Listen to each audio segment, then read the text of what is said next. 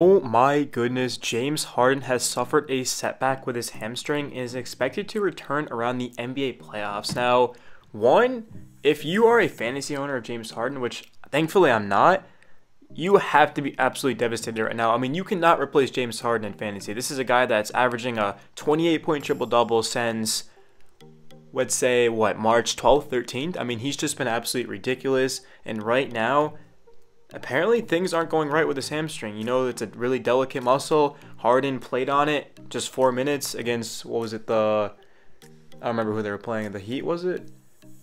The Knicks. I think it was I don't remember who it was exactly, but all I know is that he played just 4 minutes. He felt something wasn't right, and when James Harden pulls himself from a game, it's not to be taken duly noted in the sense, like, you don't mess around if James Harden says that. So he comes out, and it looked like Harden was going to return this week, but now, no, he's not. He's actually going to be returning in a month, just around the NBA playoffs. So, first of all, fantasy will be over. I mean, well, maybe magically you'll get Harden in the championship if you make it, but if you lose James Harden, you're probably not winning the championship. I mean, you could. I don't know that, but probably not likely, right? So, of course, the Nets have only played 7 games with Harden, Durant, and Kyrie on the court together. I'm very concerned for this Brooklyn Nets team heading around the playoff time. I know a lot of Nets fans are saying that, look, I know this team hasn't really played together, but once it's finally healthy, we'll be good to go. And I just don't buy that, man. I really don't think that this Nets team, without some chemistry, at least on the fly, has a chance to win a championship. But if they can have 2 of the big 3, I think they can definitely make a run and hell, even get to the finals. But without all 3 of them healthy and with chemistry, I mean, how is this team going to beat the Lakers? The Lakers defensively looked incredible. Obviously, the last time these two teams met, and that wasn't even a fully healthy Lakers team. They were missing Anthony Davis and LeBron James. We'll just get that out of the way. But again, it is what it is. In other news with that, so it looks like Harden had another MRI. He's going to be out indefinitely. Just not good news, man. The Nets are going to be cautious with Harden. He's 31. He's not necessarily their franchise player, but he's one of their franchise players. I mean, when you have Kevin Durant on the roster, it's hard to say that someone's a franchise player over him. But yeah, it looks like his return is going to come closer to the start of the playoffs in a month. And just so you guys know, today is April 20th. So if he misses literally a month, I mean, that's just right in time for the playoffs, man. And also when he comes back, they're going to have to take it slowly because it's a hamstring. This is an injury that can take months to heal. So I think it's the right decision to just sit Harden out for the rest of the regular season, but there are consequences to it. The first one being not being able to build chemistry. The second one being Kevin Durant is injured as well, so now it's just up to Kyrie Irving, who we're going to get into later on. But it's next man up with this Nets team, man. I know a lot of people are saying without Harden, this team is not going to be able to win a lot of games, and I'm not buying that. Kyrie Irving on any team is going to be able to win games. You also have Joe Harris, Landry Shamet.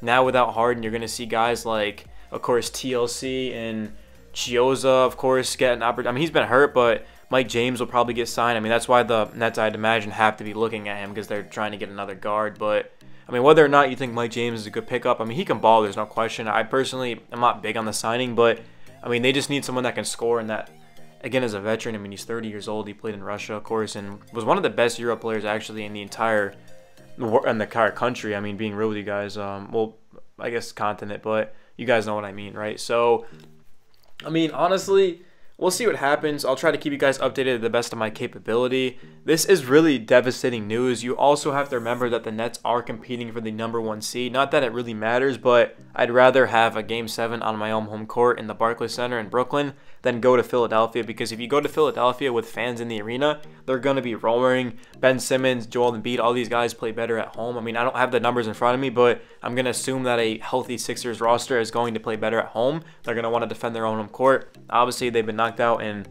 the first and then the second round the past couple of years. They were in the conference finals. They lost in that devastating Kawhi buzzer beater a couple of years ago. They're looking for vengeance, honestly, man. And for Harden, he's had such an incredible season. He had this really remarkable run of triple doubles and leading his team to wins. I mean, the Nets are under 500 without him, and then with him, they're ridiculously good. So it's safe to say that James Harden, any chance that he had to win MVP is over. Not that it really matters. I mean, he already has an MVP. What Harden needs is a ring. But at the same time, a lot of people had James Harden #2 in MVP. I mean, for example, Frank Isola, who covers the Nets, of course, I believe he does the posts and the after games. He's obviously writes and stuff. I mean, I've known him for a while. I remember him when he was doing the Knicks. But what he said was that between the MVP race right now, and he has a vote. This is why this is relevant. He has a vote. He voted for Giannis over Harden in 2019. But he said this season it was between Jokic and Harden, and that hadn't been decided. But, I mean, now there's just no doubt in my mind that Nikola Jokic is going to win MVP. And honestly, my bias side of me wants to complain about it, but at the end of the day, like, how can we? I mean, he's dropping triple-doubles. He scored 47 last night. His team is the 5th seed in a tough West. He's doing it without Murray. I mean, his team's been banged up. So I'd want to step here and say that Jokic isn't the MVP and that Joel Embiid's the MVP. And Joel Embiid still has a chance. Like, first of all, Joel Embiid's a significantly better defender. But at the same time, I mean, he hasn't played. He obviously had that injury for a couple of weeks. Jokic has played in, I think Jokic has played in every game. I wouldn't be surprised if he's played in every game. He's super efficient. He shoots the 3-ball. He's getting rebounds. He is basically a 7-foot point guard. I mean, Jokic should be the MVP. There's no doubt in my mind, and he deserves it. I mean, if Jokic isn't the MVP, then what is, like, right? So, but I mean, anyways, I will say for Nets fans, man, hang your heads up, man. Like, keep your heads up in the air, man. For real, don't get like disappointed, because Landry Shamet has been playing the best basketball of his career. He's shooting 45% from 3 this month. Every single month it's gone up. It's only up from here. I'm really devastated because I wasn't able to pick up Landry Shamet in fantasy, and the reason why I didn't pick him up is because I didn't have a player to drop until 3 a.m. and by the time I woke up at I think it was 8 or 7 a.m. or something for it to check, he had already been picked up. So one thing about Shamet, though, for fantasy, I mean, he doesn't provide anything besides scoring and efficiency, so he's not going to get rebounds or assists. I mean, can he pull off 5 assists and 5 rebounds tonight? Absolutely, but consistently, there's just no way he's going to do that. I mean, the biggest benefit from fantasy, I know this is fantasy, so if you don't play fantasy, you can just click off being real, or you can listen if you want to learn and hear it, but I'd say the biggest benefit to Harden missing the next month is actually in my favor, because I have Jeff Green, I have Kyrie Irving, and I have DeAndre Jordan on my fantasy team. Now, DeAndre Jordan doesn't benefit at all from this. If anything, he might actually benefit less, because Harden would, I mean, I don't know. We could debate that. I'd say 100% Kyrie Irving, who I have as one of my best fantasy players, benefits from this. I mean, there's no question. Kyrie Irving, I mean, in the sense of playing efficient basketball and winning basketball, doesn't benefit, but from fantasy, he's going to have the ball in his hands. He's going to have those typical 12 assist, 30-point games, like those Trae Young type games. We know Kyrie grabs rebounds. So, yeah, Kyrie's going to benefit from this. Landry Shamet, Joe Harris is going to benefit from this. Some other role players are as well. But, I mean, I'd say that the Nets big men definitely don't benefit from this, because they're getting less open looks.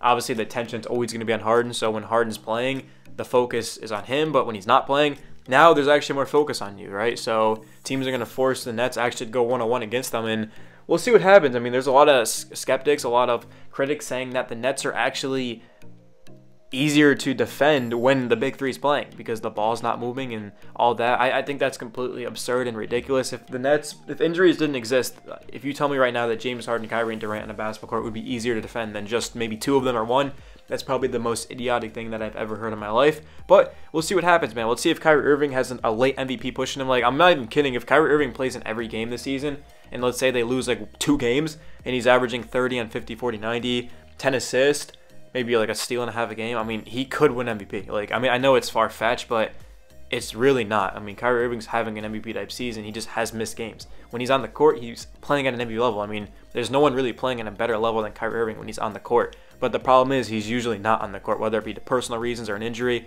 But, hey, Kyrie Irving, I'm challenging you right now, man. I want to see you play the best basketball of your career. It's your boy Swaggy signing out, guys. Peace.